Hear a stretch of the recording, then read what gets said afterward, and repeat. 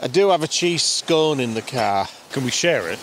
Those are 3 words I never want to hear again, Chris. Even though there's a good chance I'll be feeding you some dinner tonight. What's on the menu? Chicken casserole, roast potatoes, some good old English stuffing. What about dessert? Apple crumble, I thought I heard. With? You could have custard if you wanted it. And ice cream if you wanted custard and ice cream. I'll share my cheese scone. So this is what we're looking at. Not bad, not great. But we're here now, so we might as well stick it out. Such a cynic. Well, you know, when you've done this as long as I have, Chris, you know, you get like a 6th sense. Mm-hmm. Yeah. You'll learn. Your feet are cold. So we can rub them for you. Would you mind? $100? You suck on my big toe. Oh, God! Oh, you took it too far. Oh, $200? Well, your dog will just do it for free. Oh, that's true. That's true. Put some peanut butter in certain places, you're good to go. Oh! Don't take it too dark. I'll get thumbs down and a complaint. That troll keeps complaining about my videos for the swears. Oh. Bastard. You know what would be brilliant is if you just boshed that subscribe button and tickled that bell so that you get notifications when I post new videos. So I'm back down near the beach and the tide is still not out enough. Maybe you can just see the sea stack there. We need it to go out probably another 200 feet and then it would be perfect, but then it's going to be dark. And the light is actually, I wouldn't say fantastic, but it's kind of interesting. I like what these clouds are doing here. So my only option, realistically, is to get the drone out. So I'm going to put the drone up in the air, get it as close as I dare to the sea stack. It's super windy, so I'm making a potentially huge mistake here, but I'll just get it up in the air and just see how it feels. And if it's really sketchy, then I'll bring it back. But if it looks like it's going to do okay, I'll try and get a shot in this fading early evening light.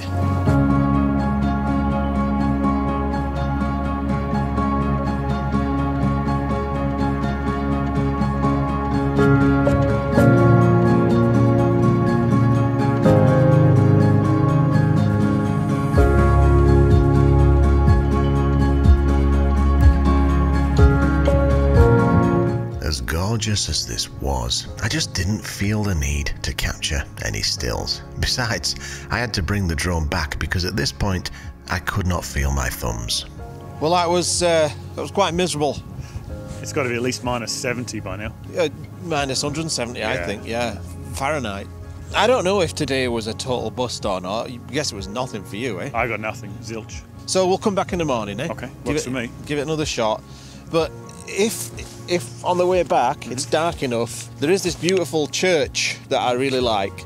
I don't have a thing for churches, I know you might think that too, but just the way that the snow is covering it and the trees in front of it and all the gravestones, it just looks kind of cool. So if we spot that on the way back, I might stop there, but no promises, it might be crap. Now at first glance you might be thinking, what's all the fuss about? But when the lights go on, the magic of blue hour landscape photography begins, and it's time to shoot. Right, you might not be able to see us, especially now that the car's headlights have gone, but this is us in front of this church. So I was driving past this last night and I just thought, wow, it's so gorgeous, because not just is it just a nice looking church, but all the snow on the trees in front of it. But with the bell tower, that light, and then that stained glass window, just an absolutely gorgeous blue hour scene. So I've already found the composition that I want. It's just about 20 feet away from the camera and about 24 millimeters, but I'll play with a few different focal lengths, maybe get a little bit longer with a 55 maybe. What do you think? I like it. The colours are really good in the stained glass. What would you do with this then? If I had my 10-stop or 6-stop ND filter. Yeah. Yeah, we were just saying it'd be kind of cool because it's not really fully dark yet. But if you had like a 10-stop filter, because the clouds are moving so fast in that direction, if you had like a 3-minute maybe like a 4-minute exposure, you'd have a really interesting cloud shape. But I kind of like the natural shape that you're looking at right now. So I'm gonna frame up a shot and then take it from there. You got a new lens, have you? I do. What is it? It's the Canon 14-35 f4. Ooh. So we'll give that a shot. After some frostbit fingers and about 200 passing cars, I got the shot.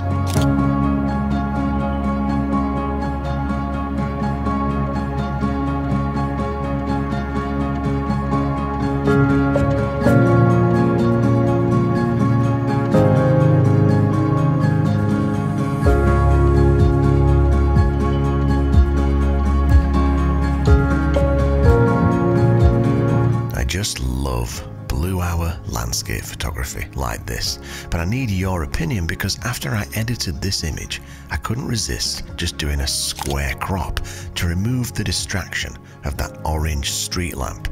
But I also kind of liked it, so post a comment and let me know which you prefer and why. You know what's interesting is Chris's new vehicle. Look at this. I have questions, Chris. Okay. When did you purchase this grump wagon? About 5 months ago. Oh yeah? Mm-hmm. Anybody influenced that decision there? Maybe a couple. Yeah? Yeah. Grumpton? Yeah. And Thomas. Thomas Heaton? For sure. I think that Mitsubishi should pay you guys. You know, I'm not kidding. You know, you might look at the finished result and think, oh, it looks cool. But I have seen Grumpton break down in that grump wagon. It's inevitable at least once a year, usually twice a year, and it's usually very, very expensive. The last one cost him something like $1,200 to get towed back home. That's before the repair bill. So you are prepared for this, right? Prepared, yeah. Any issues so far? No, I mean, I've done a few journeys. Yeah. 15 kilometres down the road. It's right. It's not been bad. But any problems so far in the 15 kilometres Well, you've done? Transmission's not the greatest. What's the problem? Bit slammy. Slammy. That never sounds good, does it? No. It sounds like a slamming knocking sound when you shift gears. Yeah, a bit of a, you shift gears and there's a bit of a lurch on the vehicle and a bit of a, How old is it? 24 years old. I'm just letting you know what you're in for, right? I'm just letting you know. This is what I've witnessed with Grumpacious. And other people that I know who have had these things. They're a cool vehicle, but they're antiques. They're classic cars. You know, you got to prepare for that. So you got your CAA coverage. I have Gold Elite. Right. Yeah. You'll be all right then. Yeah. Unless you're on a dirt road. In the middle of nowhere. Which is pretty much guaranteed where you will have a problem. I had a problem and I was told, we don't tow on dirt roads. I said, well, what am I going to do? Phone a tow company. They'll tow you. You mean the same tow company you were going to pay to come and pick me up until you found out I was on a dirt road? The ones that you said don't do it? Yeah, phone them. They'll come and tow you. Something is wrong about this equation here. There is. All right, should we get down on the beach? Go.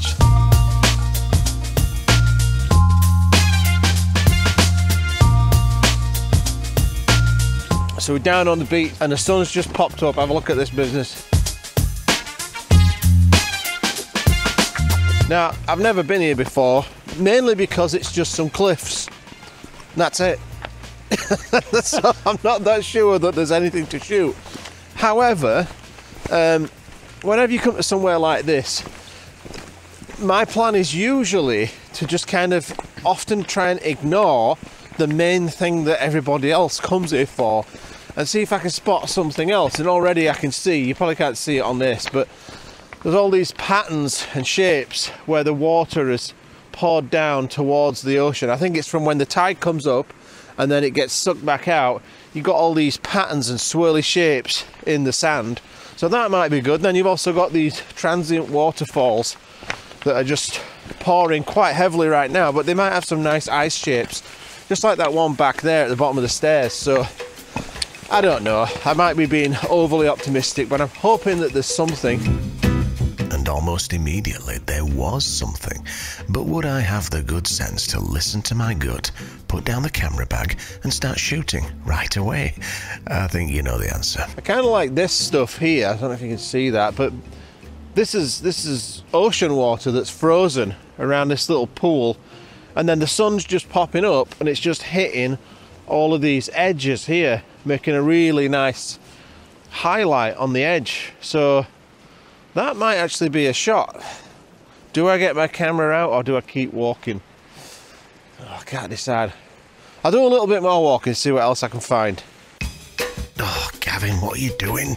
Go back and shoot though, you idiot. And I was kind of regretting not going back to yesterday's sea stack. So of course, after we left the sea stack, we've got big pink puffy clouds right behind us. Right where that sea stack would have been. Oh, it's just brilliant though, isn't it? Yeah. Legitimate question, how many of you have experienced ice on a red sandy beach? So I think if we want to get an interesting shot of these cliffs behind us, I feel like we have to move away from them, go in the opposite direction, and then perhaps put on the telephoto and shoot towards it. Because when you're close to it, it's just not that interesting. You don't really see as much of the interesting shapes and forms as you can see from further away. So that is the plan. I mean, now already, because I got further away, I've actually got some nice reflections in these waters. This is actually rock, so this is not sand, this is rock. So these reflections are going to stay here for a bit longer, and some of them are quite deep pools. So maybe this is where the shot is.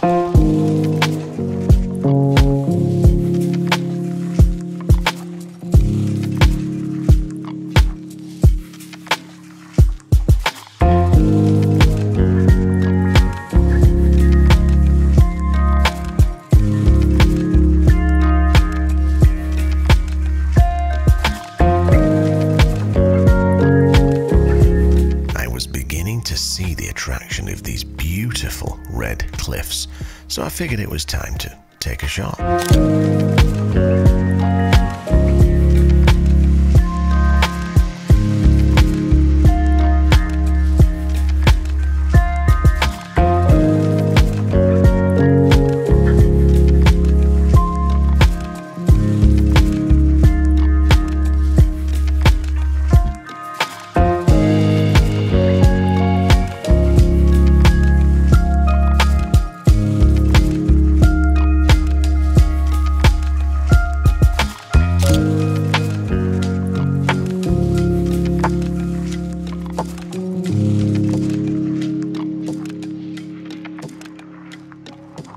Anyway, I think I've pretty much rinsed what I can find here. So I'm going to go see what Chris has got, see if he's got any good ideas that I can steal.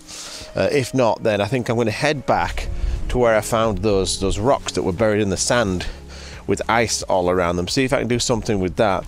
And then that very first waterfall on the way in had some nice icicles coming off of this branch.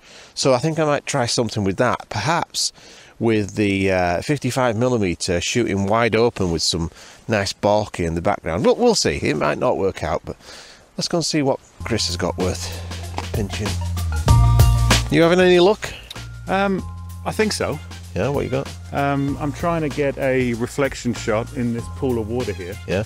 With that snow, yeah, and the red and then the white trees in that reflection. So I'm trying for a 16:9. Can I have a look? See what you got? Yeah, sure. That's quite nice. It's not a nice little reflection shot. So I bracketed it. Yeah. Because I wanted to bring out a bit more detail in the reflection. So yeah. I'm overexposed in that area. And then on the cliff face, I went for a faster shutter speed to get the detail in the sky and a bit more on the cliffs. I mean, what else can you do with it? Like, it's a cliff, you know, and nice reflection. So I don't know if I've got anything. Are you still working on this? Then are you waiting for a bit more? Yeah, I was hoping the sun's just because I think it's behind a cloud right now. Yeah, it'll pop out in 10 minutes. Yeah, I was just about to finish off taking a shot over there. Look at the light hitting it now. That's actually the best light I've seen. It's kind of dappled. Yeah. All right, I'll let you continue shooting. Then I'm going to go back down the beach, see if I can find some nice ice encrusted and lichen encrusted boulders.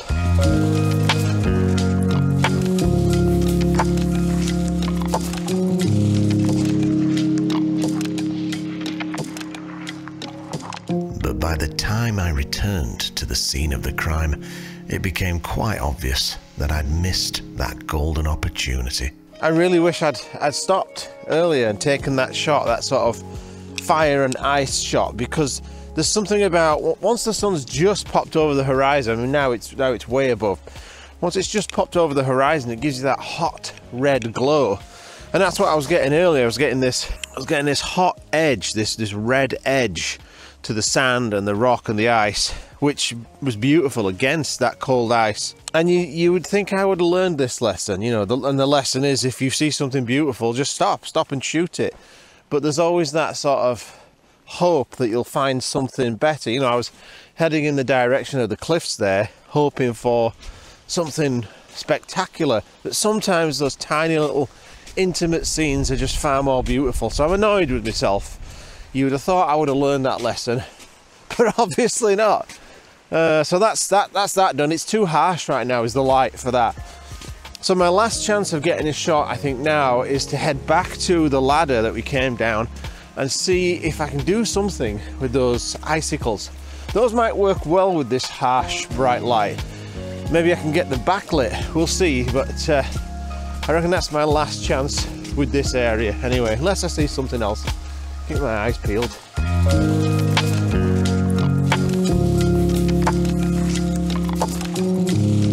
Now, don't tell my wife that I said this, but I'm quite often proven to be wrong. And in this case, well, I was actually rather happy about that. So just when I gave up all hope, I finally found a little intimate abstract shot that I think is going to work quite well. Hopefully you could see that. Might look kind of crap from here, but let me just show you through the camera and you'll see what it is that's got me so excited. All right, this is a really flattering camera angle. So what's got me so excited about this, well, it's pretty obvious. It's just this rock that you can see buried in all of these shapes here. But what struck me is, as I'm looking down at it, it's almost like I'm still in the drone. It's almost like I'm looking down at a massive scene, like almost like this is a mountain and this is the landscape all around that area. So you're looking at this and I'm imagining it's kind of like a 2 kilometer square scene, and all of this beautiful ice that's just following these gorgeous crenellations. That's a nice word, I do like crenellations. It's almost like a snowy foothills up to this mountain. I really like that sort of fantasy aspect of a miniature scene like this, and how the scale is all kind of skewed. You don't really know what the scale is. Well, you kind of do, because you've seen me walk up to this shot, but if you hadn't seen that, maybe you would think it was a much larger scene. Anyway, I'm going to take this shot now, and if it turns out any good, here's a shot.